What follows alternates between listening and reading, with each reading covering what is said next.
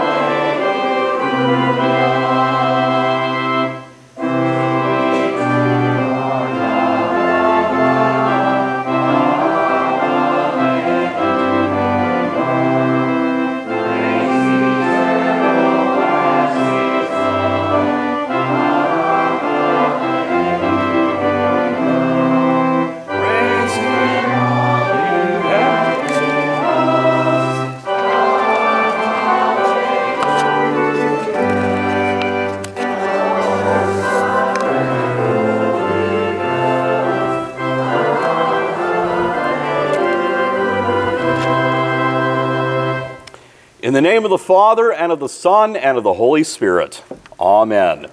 Almighty God, to whom all hearts are open, all desires known, and from whom no secrets are hid, cleanse the thoughts of our hearts by the inspiration of your Holy Spirit, that we may perfectly love you and worthily magnify your holy name, through Jesus Christ our Lord. Amen. If we say we have no sin, we deceive ourselves, and the truth is not in us. But if we confess our sins, God, who is faithful and just, will forgive our sins and cleanse us from all unrighteousness.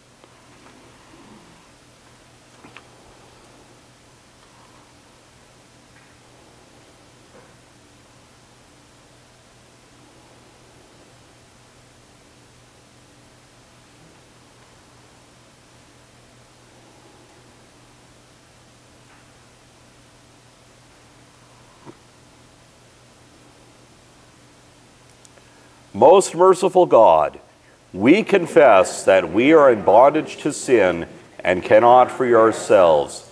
We have sinned against you in thought, word, and deed, by what we have done and by what we have left undone.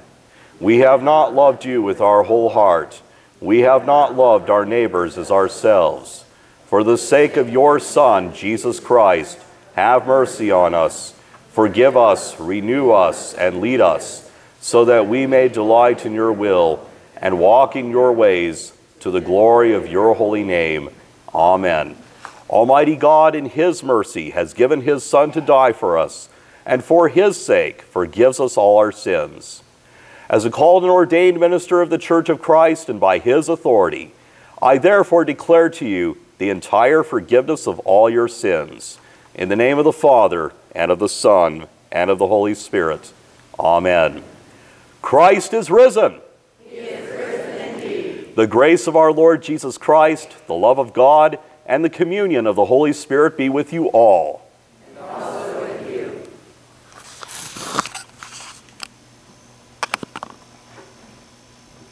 In peace, let us pray to the Lord.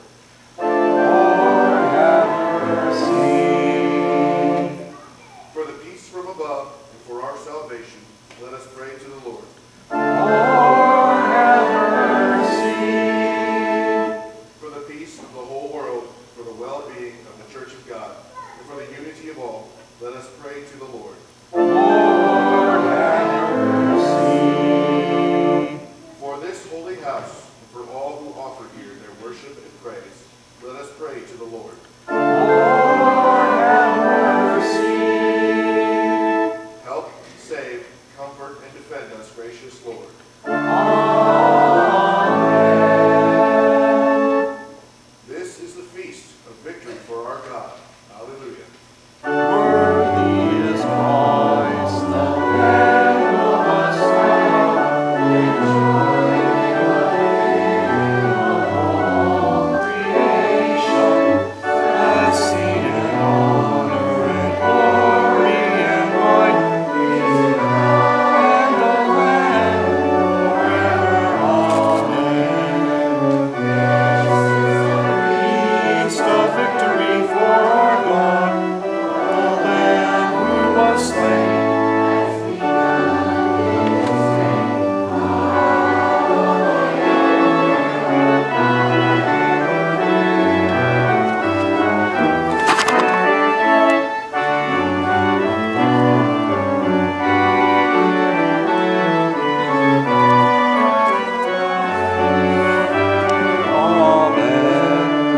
This is the feast of victory for our God. The Lamb who was slain has begun his reign. Alleluia. Alleluia. The Lord be with you. Let us pray. Lord God, you gave your only Son to suffer death on the cross for our redemption, and by his glorious resurrection, you delivered us from the power of death. Make us die every day to sin, so that we may live with him forever in the joy of the resurrection. Through your Son, Jesus Christ, who lives again and reigns forever. Amen. You may be seated as we continue with the readings.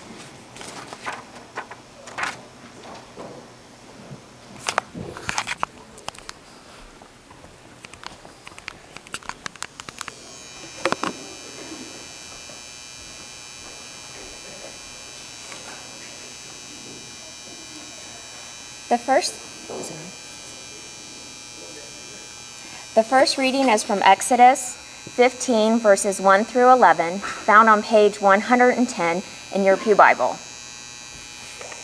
Then Moses and the Israelites sang this song to the Lord. I will sing to the Lord, for he is highly exalted. The horse and its rider he has hurled into the sea. The Lord is my strength and my song. He has become my salvation. He is my God, and I will praise him. My father's God, and I will exalt him.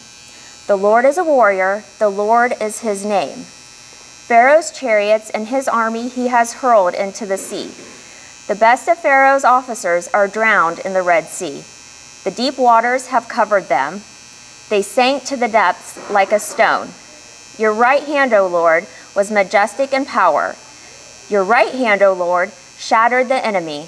In the greatness of your majesty, you threw down those who opposed you. You unleashed your burning anger. It consumed them like stubble. By the blast of your nostrils, the waters piled up. The surging waters stood firm like a wall. The deep waters congealed in the heart of the sea. The enemy boasted, I will pursue. I will overtake them.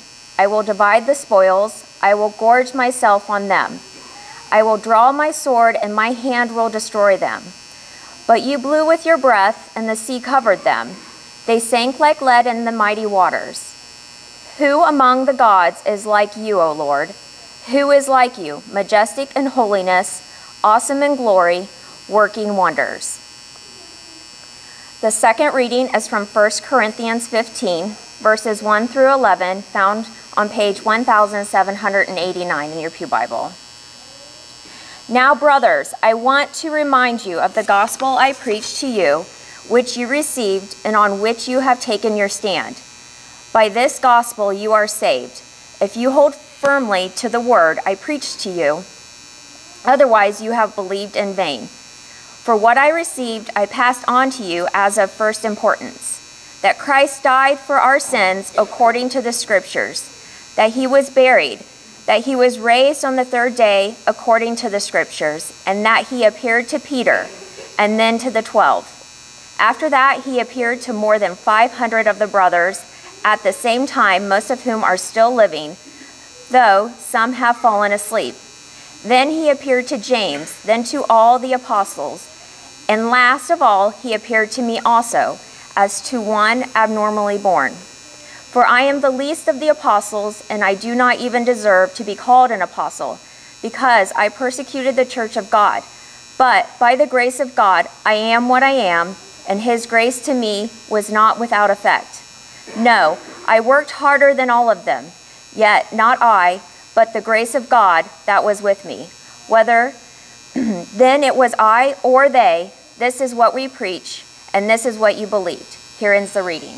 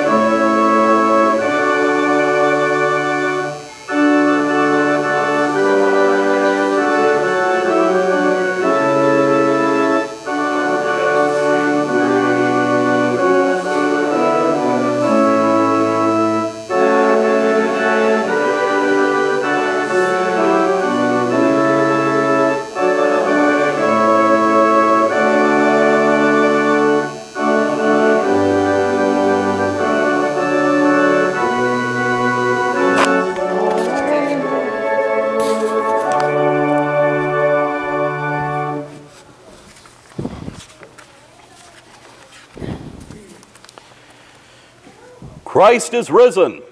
He is risen indeed. The Holy Gospel according to St. Luke, the 24th chapter, beginning at the first verse.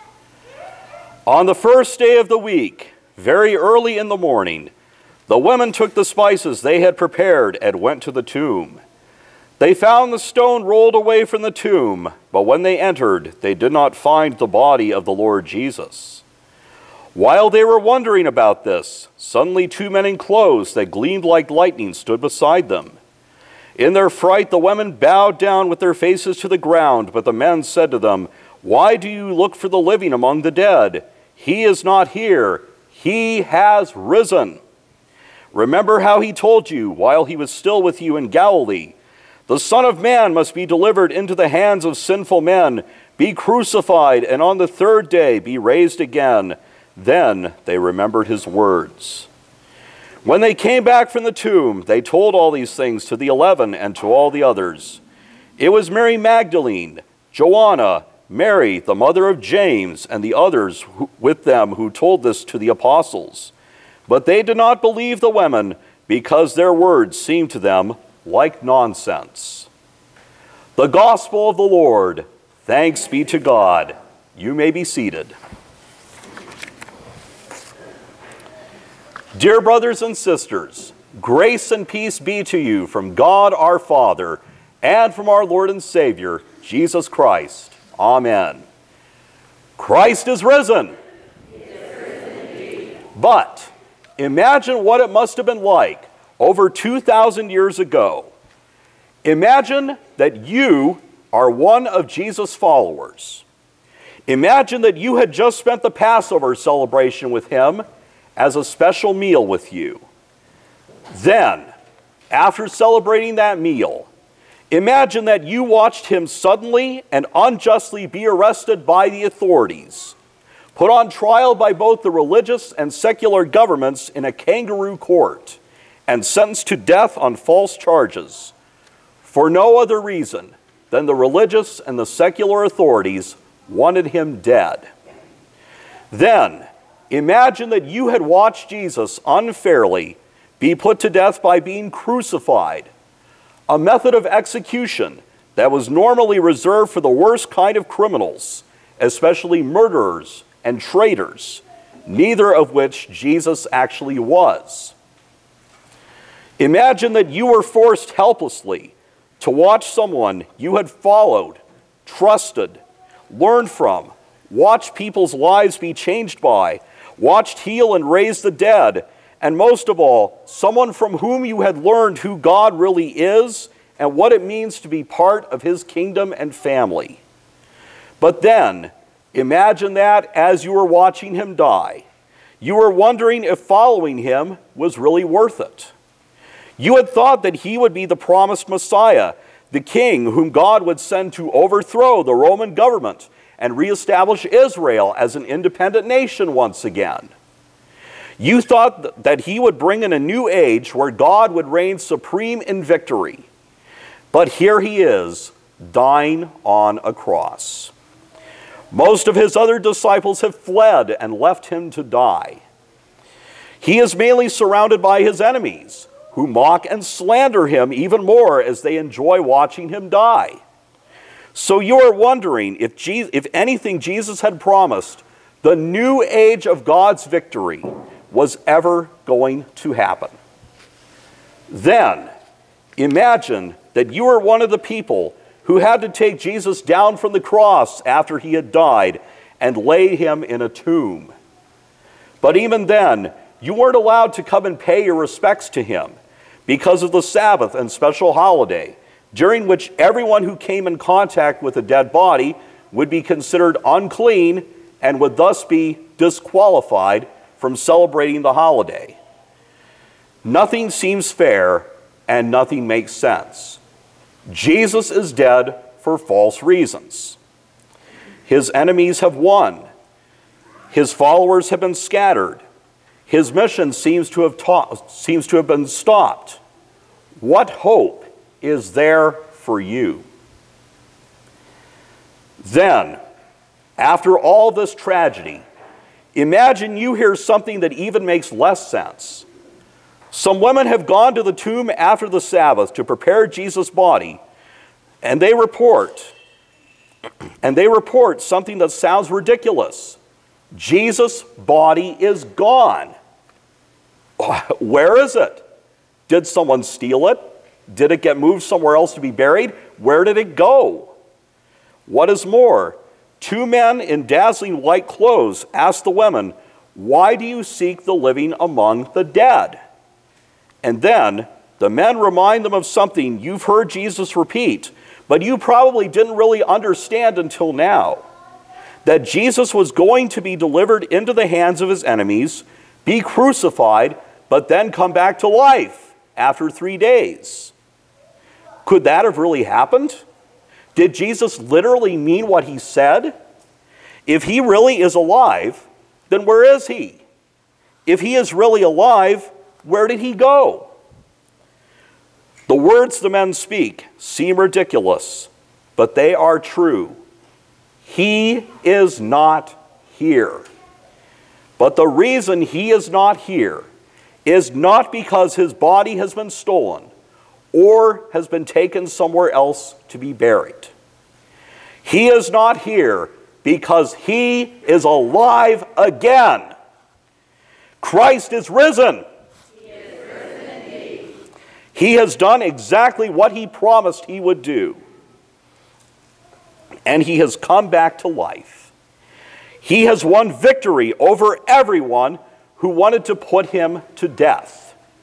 He has won victory over the power of sin, death, the devil, and all the powers of evil. He has won victory over death itself by dying on the cross and rising again, paying the penalty for our sins. By rising again, Jesus has won, and his victory is our victory. Whatever we are having to deal with, whatever we are having to fight, Jesus has already won victory over it. The words, "He is not here," do not mean he is no longer with us. They mean he is no longer in the tomb because he is alive. Because he is alive, he is everywhere, even here with us. The whole point for Jesus dying and then rising again was so that he could no longer be limited in his human form. He could no longer be limited to one place at a time. Now that he is risen, he can be everywhere at once. Is that possible? Is that really possible? We know that with God, all things are possible. So we know where Jesus is. He is here with us. Because he is risen, he is everywhere. Yet we still wonder if he is still here, because there is so much trouble in the world today. Wherever he seems not to be, he is actually there. Wherever people are suffering, he is there. Wherever people are sorrowing, he is there. Wherever people are in need of justice, he is there. He is with the people of Ukraine, especially Kharkiv, Mariupol, Bucha, Kyiv, and all the other places that have been bombed or attacked. He is with the refugees of Ukraine and other places who have had to flee their homes because of fighting. He is with the people of Ethiopia, the Middle East, West Africa, Myanmar, and many other places which continue to be torn apart by war and bloodshed. He is with everyone who has had to flee their homes because of natural disasters, especially in most recent days, the people of South Africa and New Mexico. He is with everyone who is suffering because of wars caused by religion, especially in the Middle East and Northern Ireland, and is with everyone who just wants to live in peace with their neighbors. He is with everyone who is living in anywhere where there is famine, where people are struggling to find food and just to survive. He is with everyone who is struggling to live from paycheck to paycheck. He is with everyone who is wondering where their next source of income is going to come from. He is with everyone who is struggling with having to make a major life decision. He is with everyone who is unemployed, looking for work, and unable to find work. He is with everyone who is struggling to feed themselves or their families. He is with everyone who is growing older and having to adjust to a new living situation. And he is with everyone who is helping an older relative adjust to a new living situation. He is with everyone who is currently suffering from or who has suffered from the coronavirus. He is with everyone who has lost a family member or friend to the coronavirus. He is with everyone and is on the side of everyone who is suffering from cancer or any illness. He is with everyone who has lost a family member or who has lost a family member to recent death. And he is also with those who, even after many years, continue to mourn the loss of a loved one. He is with everyone and is on the side of everyone who is struggling to get through the day and through life because of mental conditions. He is with everyone and is on the side of everyone who is struggling to function and keep going from day to day because of depression. He is with everyone and is on the side of everyone who is lonely. He is with everyone and is on the side of everyone who is struggling with addiction and who is struggling to recover from an addiction. He is with everyone and is on the side of everyone who is being bullied. He is with everyone and is on the side of everyone who is suffering from any kind of abuse or who has been abused. He is with everyone and is on the side of everyone who is struggling with a dysfunctional relationship. He is with everyone and is on the side of everyone who is dealing with a difficult job situation. He is with everyone and is on the side of everyone who is a victim of human trafficking. He is with everyone and is on the side of everyone who is being discriminated against for any reason. He is with everyone and is on the side of everyone who is oppressed or persecuted for any reason. Because he rose again and won victory over death, he will win victory over the powers of death, illness, oppression, fear, and sin. Most of all, he is with us in each and every situation we have to deal with and will bring us victory. He will bring victory to any of us who are struggling with illness. He will bring victory to any of us who are struggling to win in life. He will bring victory to any of us who are struggling to make a major life decision. He will bring victory to any of us who are struggling to find work, food, and everything needed for life. He will bring victory and justice to everyone who has been suffering from injustice. He will bring victory and justice to everyone who is being hurt, put down, bullied, or abused. He will bring victory and justice to everyone who is being victimized by violence. He will bring victory and justice to everyone who has been made to feel lonely, isolated, or excluded. He will bring victory and justice to any of us who, for any reason, are simply tired of fighting. He will help and rescue any of us who are in any kind of helpless, harmful, and hopeless situation. He will not leave any of us to suffer because he has already won. He will, in fact, usher in a new age where he and his will reign supreme, where he will bring victory and justice to everyone who has had to fight and suffer for far too long. He will bring peace to the world and an end to war, violence, and division. He will bring peace to the world and an end to injustice, exploitation, and abuse. He will bring peace to the world and an end to hatred and selfishness. But this is not something that will happen far off in the distant future. The future is now. Jesus has already won victory over his enemies and our enemies.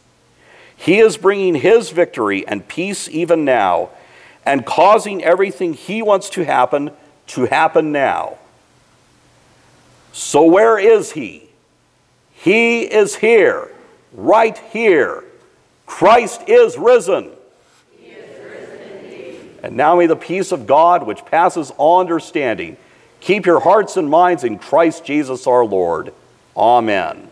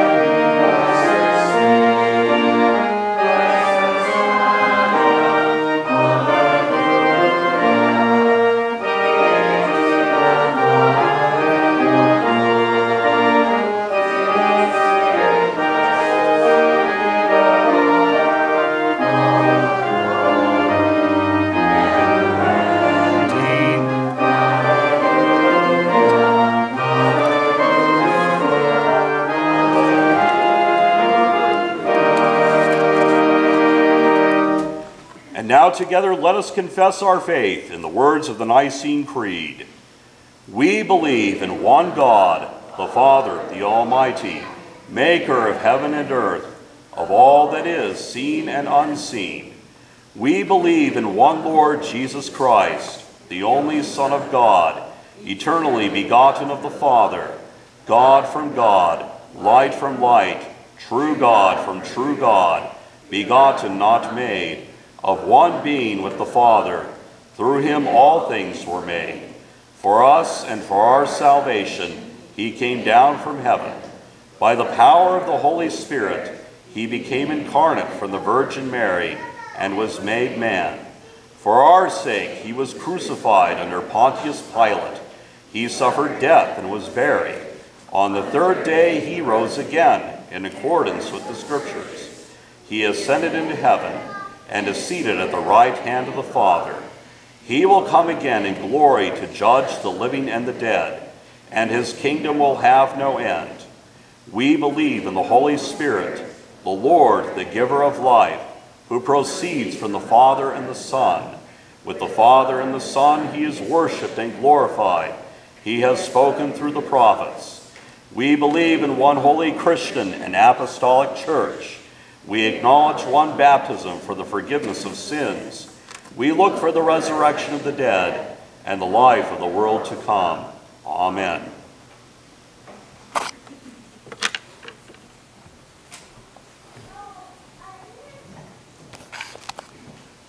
Let us pray for the whole people of God in Christ Jesus, and for all people according to their needs.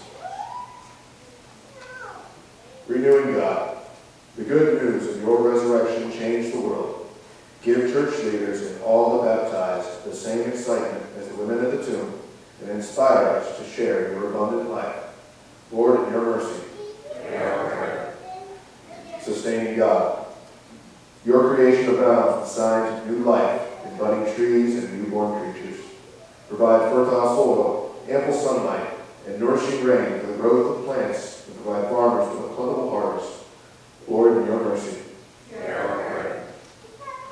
Encouraging God, you do a new thing among us. We pray for those gripped by fear and anxiety or who suffer in any way.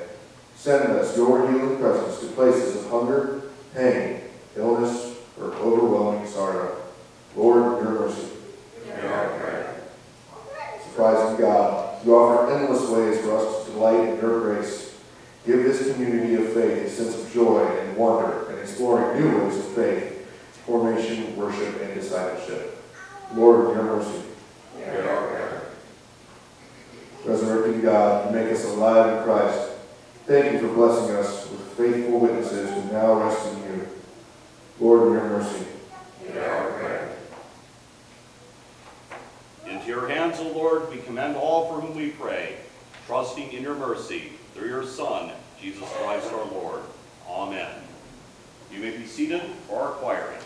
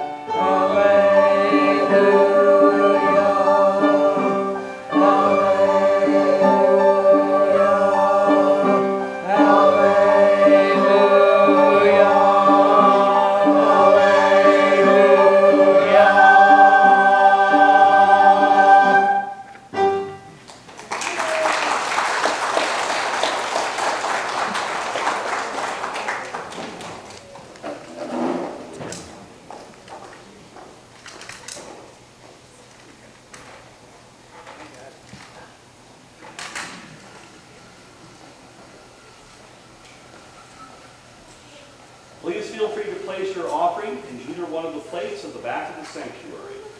We wish to let our visitors and guests know that you are under no obligation to give. This service is our gift to you.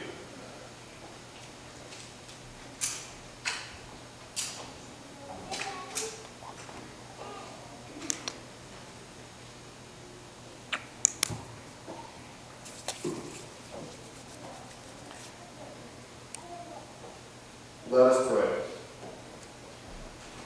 Merciful Father, we offer with joy and thanksgiving what you have first given us, ourselves, our time, and our possessions, signs of your gracious love. Receive them for the sake of him who offered himself for us, Jesus Christ our Lord. Amen.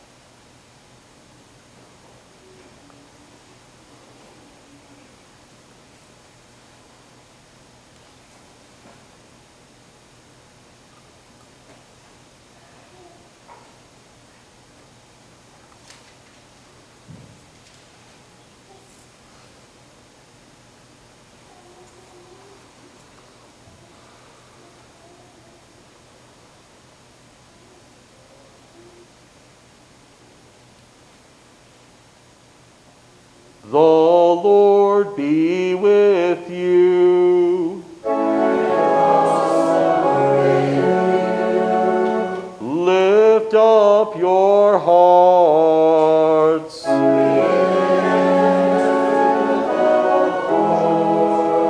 Let us give thanks to the Lord our God.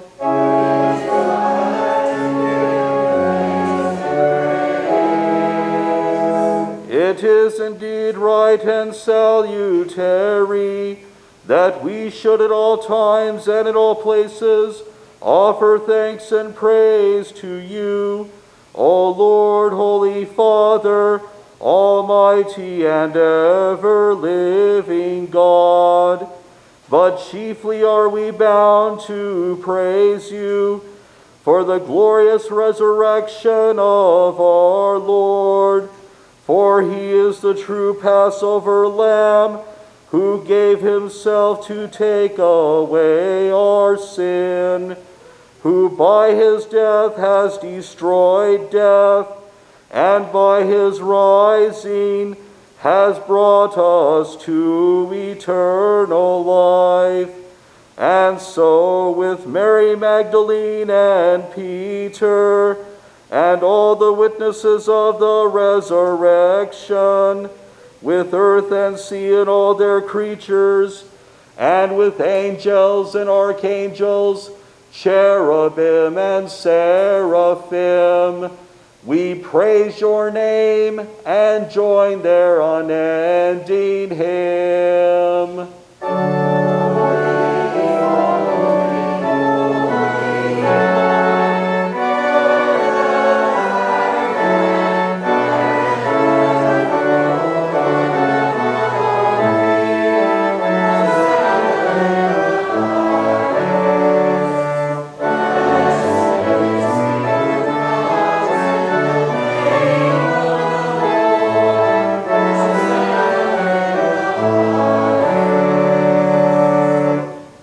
In the night in which he was betrayed, our Lord Jesus took bread, and when he had given thanks, he broke it and gave it to his disciples, saying, "Take, eat, this is my body, which is given for you. Do this for the remembrance of me."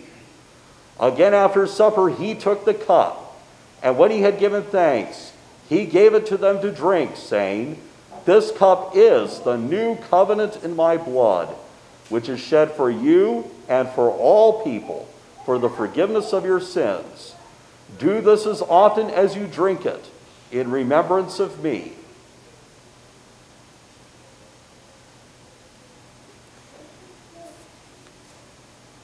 And as our Savior Christ has taught us, we are bold to say, Our Father, who art in heaven, hallowed be thy name. Thy kingdom come, thy will be done, on earth as it is in heaven. Give us this day our daily bread, and forgive us our trespasses, as we forgive those who trespass against us. And lead us not into temptation, but deliver us from evil.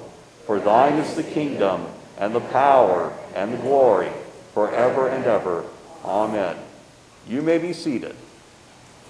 This is the Lord's table, to which he invites all who believe and are baptized to come and feast on his body and blood. As the deacon directs you forward, please feel free to form a single file line down the center aisle. If you desire to receive communion today, you are invited to hold your hands out in this or a similar fashion. Children and all others who are not yet receiving communion are welcome to come forward to receive a blessing. Taste and see that the Lord is good. Come, for all is ready.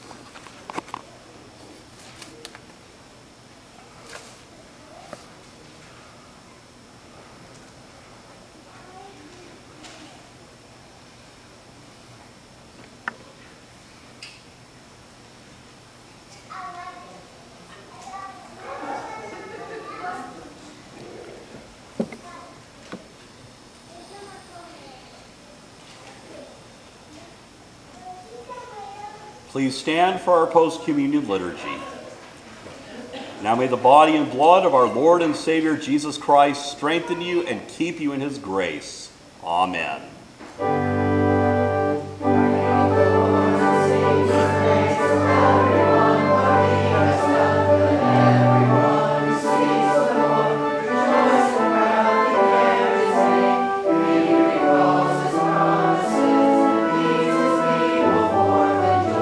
Shall proclaim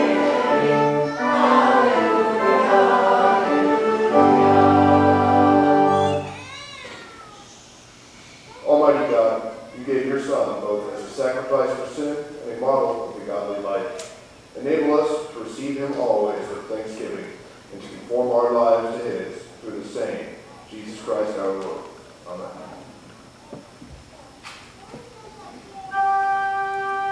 The Lord bless you and keep you. The Lord make his face shine on you and be gracious to you. The Lord look upon you with favor and give you peace. In the name of the Father, and of the Son, and of the Holy Spirit.